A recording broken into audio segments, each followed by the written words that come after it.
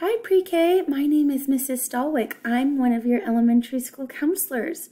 I am a person who helps you with your feelings, and I also do lessons about kindness and how to be a good friend and what to do when we have lots of big feelings. So I'm gonna be on your computer like this, or maybe even in your classroom at some time, and we're gonna come in and talk to you and teach you how to be a kind friend. So that's exactly what our lesson is on today. We are going to learn about how to be a good friend. So I have a PowerPoint or a sheet for us to go over. So it says 12 ways to show kindness. So there are lots of different ways for us to show kindness.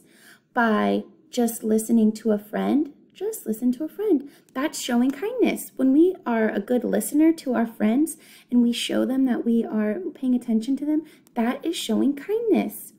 We can write somebody a kind note, or maybe you can draw your friend a picture, or your mom or grandma or grandpa or uncle or auntie. By drawing a picture, that is an act of kindness. So invite someone to join you. If you're playing something, it's always a kind thing to do to ask someone to play with you. If someone asks you to play with them, you shouldn't say, no, you can't play with us. Instead, you should say, sure, right? The more the merrier. If someone makes a mistake, forgive them, and that's a great thing to do because we all make mistakes, and if we make a mistake, we would want someone to forgive us. So it shows kindness when we forgive someone for a mistake. Let someone else go first. When we take turns, maybe you always like to go down the slide first, but sometimes it's kind to let someone else go first. So that's important, to take turns, and sometimes you go first and sometimes they go first. Give someone a high five. Showing kindness, you can give somebody a high five or ask them if they want a hug. So those are great ways to show kindness. Work with someone new. You might have a best friend that you love to do all of your stuff with, but it's okay to try things with other people, and working with someone new is a great way to show kindness. Helping to clean up our toys. One way we can show kindness is just by picking up after ourselves, by putting your shoes where your shoes go, by putting your clothes in the hamper, and picking up your toys. In the classroom, it's so helpful and respectful and kind to put your toys away, and same thing for at home. We can practice kindness at home and at school. Help someone who's having a tough day. If you see one of your friends is sad and having a sad day, if you go up to them and you say, how can I help you? Or want to play with me, or show kindness when they're sad, that is a great way to be a kind friend, is to help someone when they're having a rough day. Another way to show kindness is to hold the door open for somebody. So if you're on the way out and there's someone behind you, if you just stop and you let hold the door for the other person behind you, that's a great way to show kindness. Another way to show kindness is to do an extra chore. Maybe if you're at dinner time and you just pick up your plate and take it to the sink, that's a great way to show kindness. Or you put your laundry in the laundry room, or you put your backpack ready to go for the next day by the front door. Those are all great ways to show kindness. Spend some time with a friend. So it's always nice and kind to share and spend time with our friends. So now I have a fun story for us to listen to on what it means to be kind. And this book is called Kindness is Cooler with Mrs. Ruler. So I hope you enjoy this book on kindness. Here we go.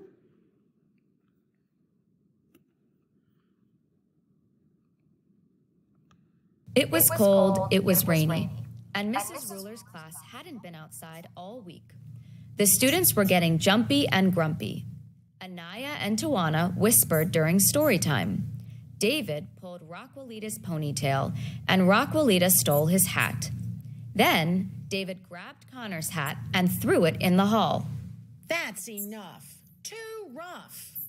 The bell rang. It was time for recess. As the kids left, Mrs. Ruler kept Anaya, Tawana, Connor, Rockwellita, and David behind. Sit down. Don't frown. Now tell me, why do you think I've kept you in from recess? We were acting up. That's right. You were being mean to one another. and you acted as if it's cool to be mean. But it's not. What is a cooler way to act? Kindness is cooler, Mrs. Ruler. Bravo! A slice of nice makes a mile of smile. You 5 need to practice being kind. During the next few days, I want you to perform 5 acts of kindness for your families. Then, in show and tell, you can share what you did with the rest of the class. David scowled. What if we don't feel like being kind? Mrs. Ruler smiled. Good deeds fill needs. Count on me. You'll see. The next day, Anaya and Tawana couldn't wait for show and tell. When it was their turn, they ran to the front of the class. We did 10 acts of kindness last night. Before dinner, I made special placemats. I set the table. I drew hearts on the napkins to show Mom we love her. I grated the cheese for the macaroni. I helped make the salad. After dinner, we carried the dishes to the sink. And I loaded the dishwasher. While I took out the garbage. Then I sponged off the table. And I straightened up the chairs. Mom told us how much she liked our homework. It put her in such a good mood that we want to do more nice things for her. Bravo! 10 acts of kindness will lead to more. Give me the chalk and I'll keep score. She wrote the twins' deeds on the blackboard. When she was finished, she looked at David. What about you? Did you practice too? No, I just couldn't get into it. Oh my, please try. Kindness is cooler. After school, Raquelita invited Connor over for a play date. She had a new dog and a big family, so there were lots of ways Raquelita and Connor could practice being kind. In show and tell the next day, they shared kindness with the class. We took Puddles for a walk, and we threw him a ball. I filled his water dish, and I gave him some puppy chow. Puppy chow? Wow! Then we built a block tower with my little brother and gave Abuelo and Abuelita their canes before they took a walk. We also helped Raquelita's dad carry in the groceries from the car. And I gave my baby sister her bottle. I count 8, and 8 is great. That's not all. When I got home, I took in the mail. I also carried the clean laundry upstairs. Bravo! Altogether, you did 10. And how much do the twins' 10 acts and your 10 make? 20! 20 is plenty. But how about you, David? What did you do? Too few for you. I told my brother I liked his haircut, then I let him use my comb. That's all I could think of. Well, that's a good start. Keep doing your part.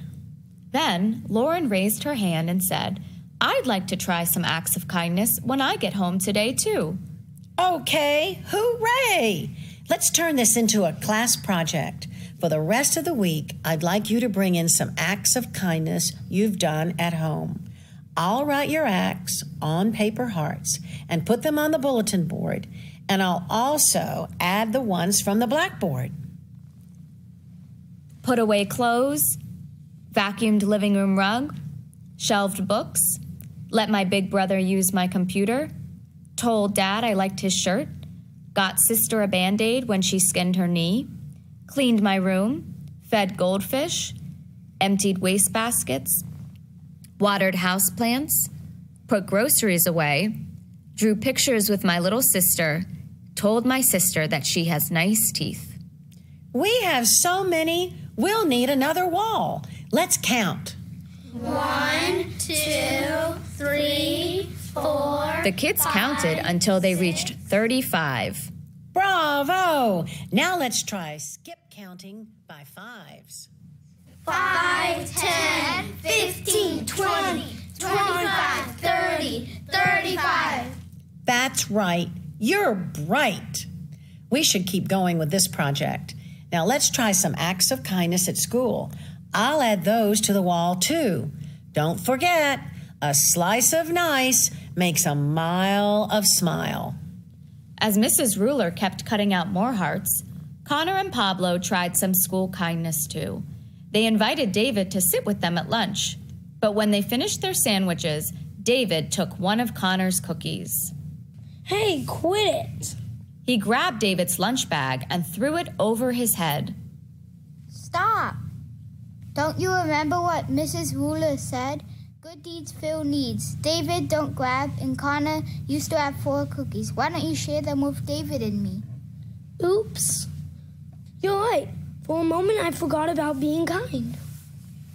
I agree. Here are 3. Yum! I'm going to ask my babysitter to help me make cookies when I get home. And then you can bring them to school. And share them with the whole class. And Miss Ruler will congratulate me for being extra kind. But I still won't have done as many acts of kindness as everyone else. So think of other things to catch up.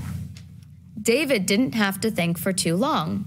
That afternoon, when Caitlin was cleaning the gerbil's cage, the gerbils got loose. One even jumped to the window ledge. Mrs. Ruler hopped on a chair. Eek! Squeak! Everyone ran for cover. Everyone but David. He chased the gerbils. He scooped them up one by one. Then he set them back where they belonged. Hooray for David! Your act of kindness was the best. Now go on home and do the rest. She jumped off the chair and added the acts of kindness from that week to the wall. Mrs. Ruler and the class counted up all the hearts. By now, the class had done 70 acts of kindness. That's great. But wait, there's more in store. Let's keep going and spread some kindness beyond school. There are lots of kind acts you can do in the community. But we're just little kids. How can we do stuff outside our house and school? I'll ask your parents to work with you on community kindness, and I'll help too. All it takes is one simple act, one act of kindness that will make the world a better place. If you act from your heart and do your part, we'll end up with 100 acts of kindness all together. Now the class was really excited, and David was more excited than anyone. A few weeks later, the kids shared their acts of community kindness. Mrs. Ruler added more hearts to the wall. Again, the class counted 1, 2, 3 until they got to 99. Oh no. Uh-oh. We still need one more. Then she paused and thought for a moment. I know. Let's have a class party. We'll decorate and celebrate. 100 acts of kindness! Okay. Hooray!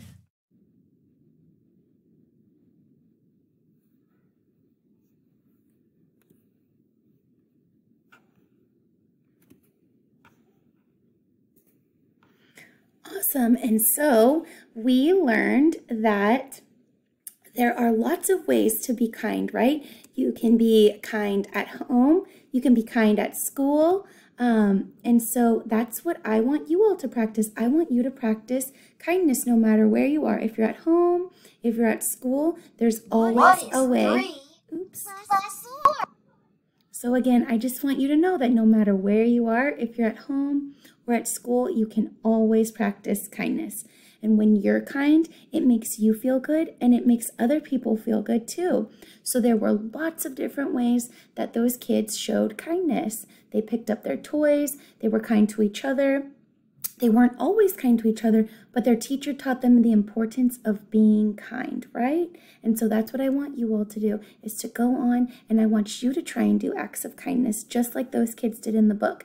And you can practice kindness at home, just like by some of the activities that those kids did in our story, or you can come up with different things that you can do to show kindness. So I want you to tell me and your teacher how you practice kindness, just like the kids did in our story today. I hope you had a wonderful time, pre-K, and that I'll see you again next time. Bye.